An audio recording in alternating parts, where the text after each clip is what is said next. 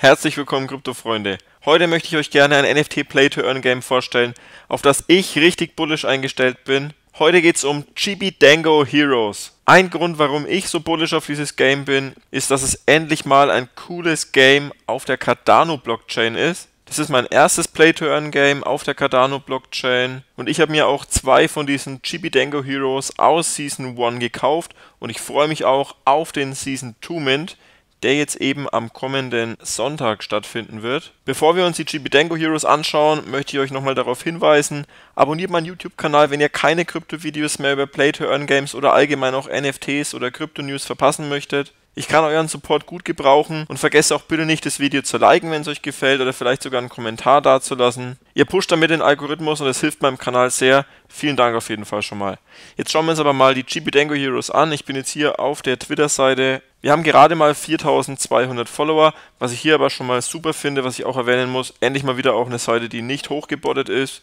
Diese 4200 Follower sind auch wirklich real. Das Projekt gibt es jetzt auch tatsächlich schon eine ganze Weile. Und diejenigen, die damals beim ersten Mint teilgenommen haben, die haben teilweise auch richtig profitiert. Jetzt steht uns eben der Mint aus Season 2 bevor und deswegen ist das Video auch richtig wichtig für euch, falls ihr daran teilnehmen möchtet. Wir können uns hier schon mal so ein paar von diesen Heroes anschauen. In Season 2 wird es eben diese Elfen geben. Wenn wir jetzt hier mal schauen, das ist jetzt eben so ein NFT, das ist jetzt auch so ein Mythic-NFT, also ein Sneak Peek, dass man hier diese Bilder eben schon mal sehen kann, wie die dann letztendlich aussehen werden. Also die schauen richtig cool aus. Wir springen mal zuallererst auf den Marketplace. Da möchte ich euch gerne mal zeigen. Ich habe nämlich auch zugeschlagen. Ich habe mir 2 von diesen Chibidangos gekauft. Einen männlichen und einen weiblichen. Wir können uns den mal anschauen. Die haben hier so verschiedene Attribute. Und zwar, wenn es lila ist, dann ist es ein episches Attribut. Blau ist Rare und grün ist Common. Orange ist Legendary, die sind aber schon echt teuer. Meiner hat jetzt hier auch so ein Haustier dabei. Diese 4 Eigenschaften hat er nicht. Der hat mir eigentlich ganz gut gefallen. Ich habe dafür bezahlt 89 ADA und dann noch der weibliche NFT. Auch dieses NFT hat hier ein episches Attribut, eben diesen Bodysuit. Dann hat sie hier so eine Waffe in der Hand, das ist auch rare. Die Augen sind rare und der Rest ist common. Sieht aber auch ganz cool aus, finde ich. Die hat hier jetzt 80 ADA gekostet. Also insgesamt habe ich 169 ADA bezahlt für beide. 69 ADA kostet hier der günstigste Chibidango. Beim Mintpreis lagen die damals bei 25 ADA, habe ich mir sagen lassen. Die Season 2 Chibidangos kosten jetzt eben 50 ADA pro NFT und da werde ich mir auf jeden Fall einige versuchen zu holen. Aber jetzt schauen wir uns erstmal die Webseite an.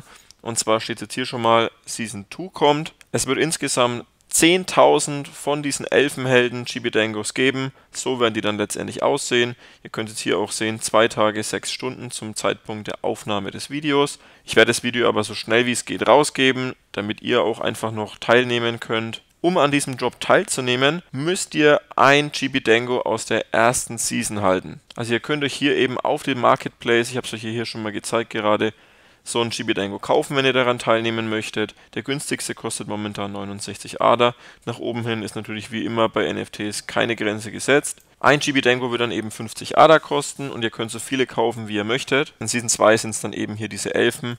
In Season 1 waren es ja hier noch so richtige menschenähnliche NFTs. Es gab am Anfang mal eine Limited Edition noch, die ist natürlich ausverkauft. Auch hier Season 1 ist völlig ausverkauft. Also das sind wirklich auch mal NFTs, die richtig cool ausschauen und in ein Play-to-Earn-Game integriert sind. Gefällt mir schon mal richtig gut. Bevor wir jetzt ins White Paper gehen, möchte ich euch erstmal zeigen, was für eine Wallet ihr benötigt. Ich benutze hier die Nami Wallet. Ich habe die Nami Wallet in einem meiner ersten Videos schon mal vorgestellt. Damals ging es um Hosky Token. Auf namiwallet.io bekommt ihr dann die Nami Wallet. Hier könnt ihr natürlich nichts mehr jetzt downloaden, weil ich sie schon besitze. Ich verlinke euch das aber wie immer in der Videobeschreibung. So sieht das Ganze dann eben aus. Ich gehe jetzt hier mal rein. Die Nami Wallet ist eine reine Cardano Wallet. Das Cardano Wallet habe ich jetzt für mich so hier beschriftet. Also ihr könnt hier auf dieser Wallet kein BNB oder irgendwas in der Art eben drauf senden. Und da Chibidango eben auf der Cardano Blockchain läuft, braucht ihr natürlich auch eine Cardano Wallet. Also die ist eigentlich wirklich ganz einfach gemacht. Ihr seht jetzt hier gerade, ich habe jetzt noch 45 ADA ungefähr drauf. Werde natürlich auch noch einiges aufladen, damit ich mir noch ein paar Chibidangos aus Season 2 holen kann. Wenn ihr dann letztendlich die ADA drauf senden möchtet, geht ihr einfach auf Receive, dann habt ihr hier eure Adresse. Wie es dann weitergeht, denke ich, kennt ihr euch aus. Und wenn ihr hiervon was versenden möchtet, klickt ihr einfach auf Send und gebt die Adresse ein, auf die ihr die ADA oder was auch immer senden möchtet. Dann können wir hier jetzt mal sehen, ihr seht hier 3 Collectibles. Einmal Chibidango 1, Chibidango 2 und hier noch ein paar Hosky-Token. Also das ist jetzt eben alles, was ich auf meiner Nami-Wallet besitze. Falls ihr dazu irgendwelche Fragen habt, schreibt es mir gerne in die Kommentare oder natürlich auch gerne via Discord. Ich verlinke euch das auch wie immer in den Kommentaren. Dann kommen wir jetzt mal zum White Paper von Chibidango. Das ist relativ umfangreich. Ich werde natürlich ein bisschen abkürzen. Schaut euch das am besten auch nochmal selber an, wenn ihr wirklich investieren möchtet. An dieser Stelle wie immer, ich bin kein Finanz- oder Anlageberater. Ihr müsst selbst wissen, was ihr mit eurem Geld macht. Ich sage euch einfach nur meine persönliche Meinung und möchte euch einfach nur das Game hier vorstellen. Ihr könnt dann letztendlich hier mit euren Heroes kämpfen. Ihr könnt Gegenstände sammeln. Ihr könnt Gegenstände herstellen. Ihr könnt euer Dorfgebäude verbessern. Ihr könnt mit Ressourcen handeln. Also das sieht echt gut aus. Hier können wir jetzt einmal so Season 1 Chibidangos sehen. Jeder saisonale Chibidango erhält 20 D-Gems pro Woche. Das heißt, ihr generiert mit diesen NFTs passives Einkommen.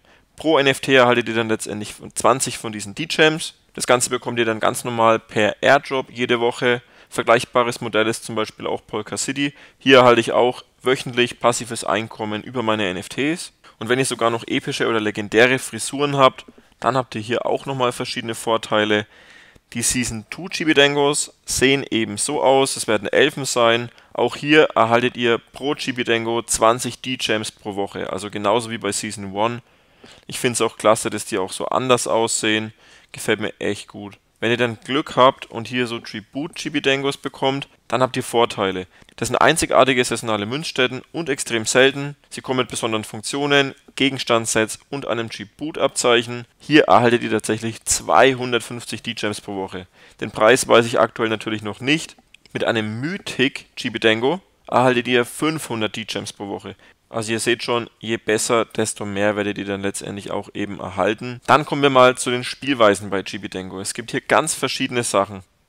Jeder Chibi kann Kämpfe im Kolosseum bestreiten oder Abenteuer, Expeditionen und die Unterwelt bestreiten, um Ressourcen zu gewinnen und stärker zu werden. Chibi-Besitzer können ihr eigenes Dango-Dorf errichten, neue Chibis beschwören und dabei D-Gems verdienen. Also ihr könnt hier eben den Abenteuermodus spielen. Hierzu benötigt ihr aber mindestens 3 von diesen Chibidangos und maximal 6. Dann gibt es eben dieses Kolosseum. Das Kolosseum wird dann letztendlich eine PvP-Arena sein. Hier können dann Spieler gegen andere Spieler kämpfen. Dadurch wird man dann Belohnungen erhalten. Und es wird dann auch eine Rangliste geben. Anhand dieser Rangliste werden dann am Ende auch ADA verteilt. Hierzu benötigt man aber 6 Chibis. Dann kann man seine Chibis auch auf Expeditionen schicken. Expeditionen sind Quests, die den Spielern nach Abschluss Materialien für Gegenstandsupgrades geben. Du benötigst mindestens 3 und höchstens 6 Chibis. Und dann gibt es noch den Spielmodus Unterwelt. Ab einem bestimmten Punkt bekommt man dann eben Zugang zu dieser Unterwelt. Hier werden die Chibis gegen hochrangige Monster kämpfen können. Auch hier müsst ihr ein Team aus 6 Chibis haben. Also wenn ihr euch das jetzt mal ausrechnet, angenommen ihr kauft jetzt so einen Chibi zum Floor Price, wir gehen jetzt einfach mal von 70, 80 ADA aus und dann kauft ihr euch zum Beispiel noch 5 Chibis aus Season 2, dann seid ihr hier schon bei ca. 330 ADA, was momentan ca. $300 sind. Der ADA-Preis ist ja momentan ziemlich günstig. Ich finde das Verhältnis hier sogar in Ordnung. Ich muss mal schauen, aber ich kann mir schon vorstellen, dass ich mir so einen 5er-Pack an Chibis holen werde. Aber das müsst ihr natürlich selbst entscheiden. Dann gibt es auch ein Level-System bei Chibidango.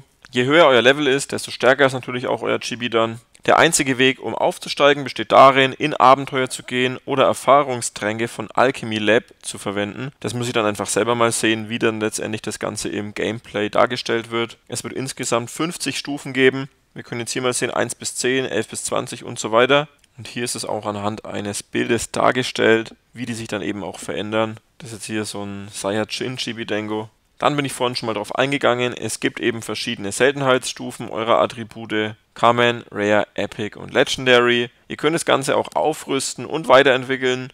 Artikel haben 50 Upgrade-Stufen, auch hier. Common kann auf Stufe 10 geupgradet werden, Rare auf 20, Epic auf 30 und so weiter. Jetzt wird es auch nochmal richtig interessant. Scheinbar könnt ihr hier mit 2 Chibis ein weiteres Chibi herstellen später. Wenn ihr dann mit euren Chibis eben ein neues Chibi beschworen habt, dann gehen die für x Stunden in den Cooldown, mythische für 60 Stunden, Saison-Chibis für 90 Stunden und gewöhnliche für 120 Stunden. Also so lange werdet ihr dann wahrscheinlich nicht damit spielen können, beziehungsweise verdient vielleicht kein Geld damit. Also das ist dann so eine Art Breeding-Mode scheinbar.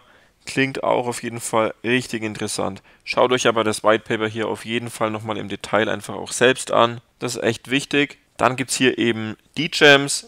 die eigene Währung. Dango Edelsteine sollen es dann eben letztendlich sein. Das Ganze ist der Utility Token. Damit könnt ihr dann einfach auch handeln, logischerweise, wie in jedem anderen NFT Play-to-Earn-Game. Der diesem Airdrop wird für 50 Wochen stattfinden.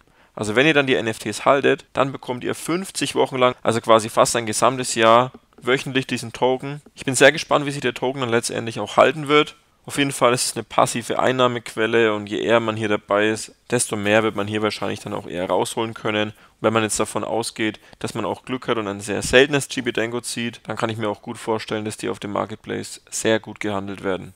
Das sieht man ja jetzt schon an Season 1. Dann kommen wir zum Schluss mal noch kurz zur Roadmap. Wir sehen jetzt hier, Q2 2021 hat das Ganze begonnen.